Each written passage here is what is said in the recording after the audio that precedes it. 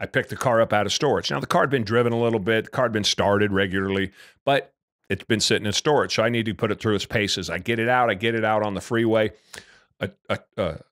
Come up over a hill on a freeway at 75 miles an hour. There's an 8 foot long, 1 foot in diameter log in the middle of the road. I missed the log, but when the log fell off the truck, clearly pieces had splintered off.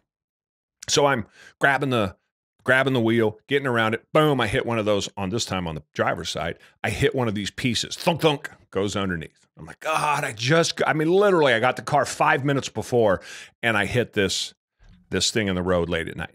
Okay. Then nothing, get out, nothing, that I could see anyway. Next morning, as we're getting ready to leave, I go to get the oil changed. Guy comes out from underneath at the oil change place, says, did I want to keep this? He had pulled this huge splinter about this size that had stuck in my rear driver's side air cooling vent, or brake cooling vent.